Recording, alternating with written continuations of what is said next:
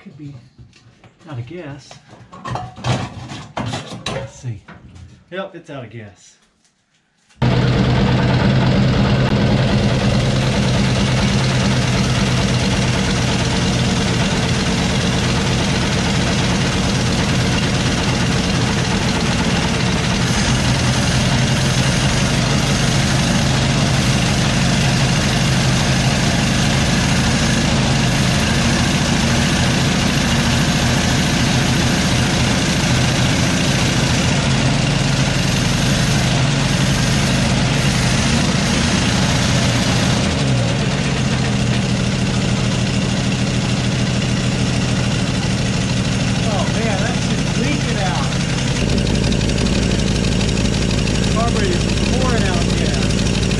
All right, so here's where we are on this 54 Chevy. We've got new brakes, new wheel cylinders, I should say, installed. Went ahead and kept the old brake pads for now because they look good enough. Got new brake lines all the way to the back of the car and a rebuilt master cylinder. And I found something else in the engine.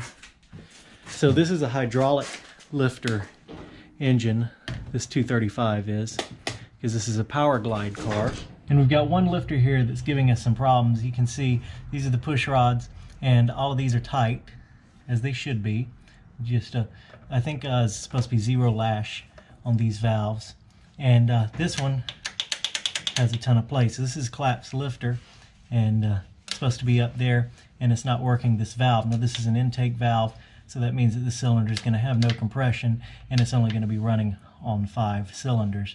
So I've got to pull the lifter out and try to take it apart and clean it, see if I can't get it to work the right way. The great thing about these engines is you can take off the side panel down here, and I think you can get to the lifters pretty easily.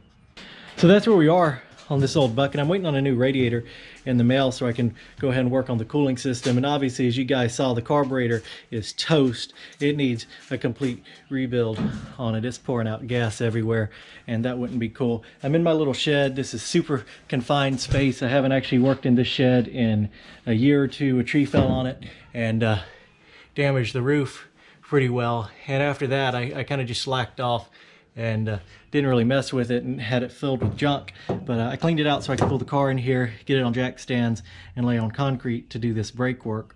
The only scary stuff that I've really seen on the car thus far is that valve, which I think that'll be pretty easy to fix. Obviously the leaking carburetor, something has got to be done about that.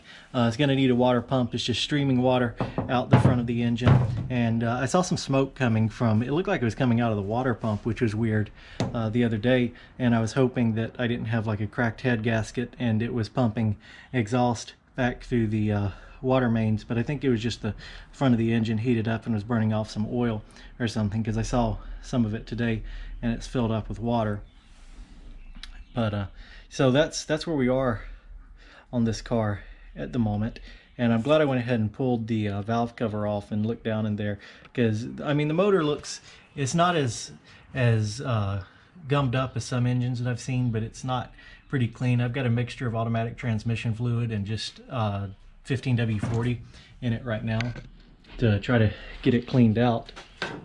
But that's where we're at with the car at the moment. You can see the new master cylinder installed down there with all the pretty new brake lines. Still got to bleed the brakes.